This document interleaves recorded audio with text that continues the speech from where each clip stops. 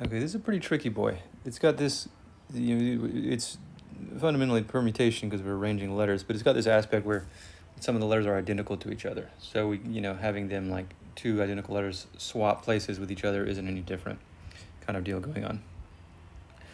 Now, so I'm gonna make 3-letter codes, but you have to realize immediately that the numbers I would use to fill in these slots will change depending on whether I'm picking, letters that are identical to each other. So when I realize that, it means I've got to split it into a few scenarios. The first scenario is where I pick all different letters. I split it into scenarios that are differentiated by whether we use a repeating letter and how many. Okay. So in this case, there's a case where we use all different letters. There's a case where two are the same, 2 letters are the same, and then one different from that.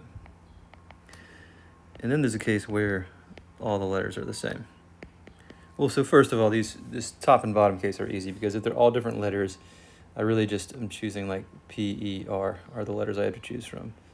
Because I'm taking out from consideration their identicals. Because I'm decided in this situation I'm choosing all different letters. So this is just 3, 2, 1, 6. When they're all the same, I mean, if you look at the only thing that works for that is when it's all P. So it's basically that, just one scenario there and 6 scenarios up top.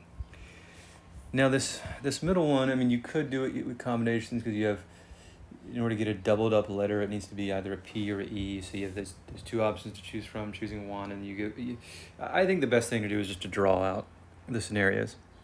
So it could be that, we double up the E's or double up the P's. And then it finishes the EEP or EER. Basically, I start by saying, okay, it has to be either a P or an E if it gets doubled up, and then you finish off with the different letters like, PPR or PPE. So this is just 4 scenarios. It's not that bad to draw out. Probably worth doing. 1, 2, 3, 4 scenarios. Now you have to remember these could have been in different orders. These letters, just in this one scenario, these letters could be redrawn in different orders. How many different orders? Well, it's like the permutations with identicals formula. There's 3 different letters, 2 identical E's, 1 P. And this will be true for all 4 of these scenarios. So I really have, these come together to be 4 times, you choose one, is 12 scenarios. 12, 6 is 18, plus 1 is 19. There we go.